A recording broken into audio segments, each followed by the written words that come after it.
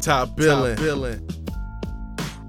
All right, Top Billin. Want to try something a little different out here. I think people sometimes get my lingo misconstrued, right? So when I talk about 0 to 60 time, I'm talking about how quick a person can get up to full speed. It's not a clear determination of how fast they are. It's just only how quick they can get up to full speed. So let's show you a good example right here. I'm a huge track and field nut. I can tell you everything about track and field. Now check this out right here. We'll break this down like we're breaking down football, right? So we'll go through the full race first. All right, so we clearly see who's going to win this, right? Christian Coleman, Tennessee. Everybody knows him. So, right, he's going to win this? No. Did not win. All right, so let's put this in slow motion and break it down. All right, so off the jump right here, if we look at it right here, you see this is where the race is between right here. The two of the fastest cats. These are the next two fastest cats. There's a couple other guys that are in there with them as well, but these guys are probably 1 and 2 to me right here. So you got Christian Coleman. Everybody knows him from Tennessee. They would show his stuff a lot on SEC football. And you have Noah Lyles right here, right out of high school to the pros. So we look at this around 40 meters, which is roughly equivalent, right, to the 40-yard dash. You can see that Christian Coleman is clearly faster than him. So if this were right around here, right, so check this out. You would say, oh, nah, he's not really in Christian Coleman's league, right? You know why? Because Christian Coleman's 0 to 60 is a lot better than Noah Lyles, right? 0 to 60 is a lot better, but that doesn't mean he's faster in a football sense, because they measure just a certain amount of distance, 40 yards. You would take a guy who's running like a 4.443 or something like that and automatically believe he's faster than a guy. But my next thing that I always talk about is top end speed. And somebody's top end speed could be vastly superior to someone's 0 to 60 speed, and they end up being a faster person, like this right here. Now look at this, same thing right here. Where are we at? Probably about 50 meters or something like that. Clearly, Christian Coleman looks faster than everybody because his 0 to 60 speed is the best in the world, right? But this guy's top end speed is the best in the world. And you can see him visibly track down Christian Coleman. Look at this. That's amazing. Look at that. That is freaking amazing. Now that's top end speed, right? So when we talk about who's faster than somebody, we have to segment it out. You have to do that. So I'm going to put this to a football example. So look at that right there. All right, so we all know who J.K. Dobbins is, a very good running back for Ohio State. He's somebody that I would consider quicker than fast. Now check this out. He was clocked at a 4.45 40-yard dash at the Nike opening. So you consider him to be pretty fast, right? 4.4 back, probably 5'11", 205, 210 or something like that. Maybe even a little heavier than that, maybe like 215. However, what you notice about him and his 4.5 speed is, or 4.45 speed, he always gets caught from behind. Now check this out.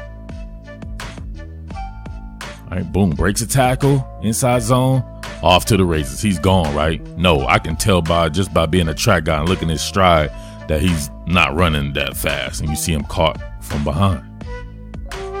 One more time. Breaks that bad boy.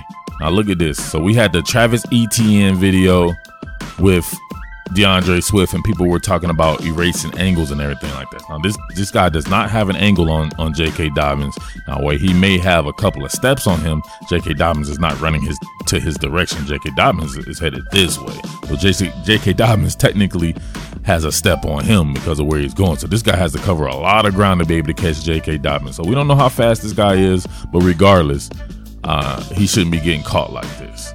Now check that out right there. He just doesn't have good top end speed. Now Ohio State fans are gonna come here all mad and stuff like that, but I'm just giving an example. I'm not saying J.K. Dobbins sucks or anything like that. He's actually very good. We're just talking about the speed aspect. He's got really good 0 to 60. He gets up to speed real fast, but his top end speed is lacking to me. Now people are gonna say this is one run. Go look at all his runs. His longest runs last year, it was 42 yards, 28 and 21. So he didn't have a good year last year. His first year, this was a 77-yard run. Then he had a couple of 52-yard runs. But on both 52-yard runs, they were touchdowns, but he was caught and touched Like one of them, he stiff armed somebody when they got to him. The other one, they kind of swiped his leg and he jumped and dove into the end zone. So I'm not making anything up or using a small sample size. All right, now I want you to watch Derrick Henry, nearly 6'3", nearly 250 pounds, and he runs this 40. Check it out.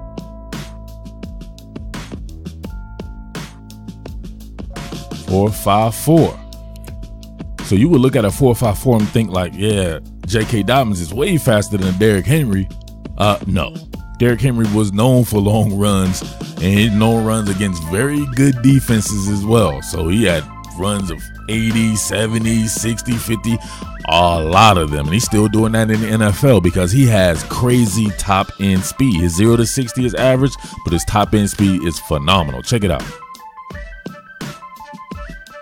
You can always see him visibly leaving players. Look at this. Tavise Calhoun. Nope. Can't get a step on him. Go back. Look at Tavise Calhoun. He's a defensive back chasing his man, right? Two of them. Can't get a step on him. All right. Same thing right here. 80 yards. Jump cut.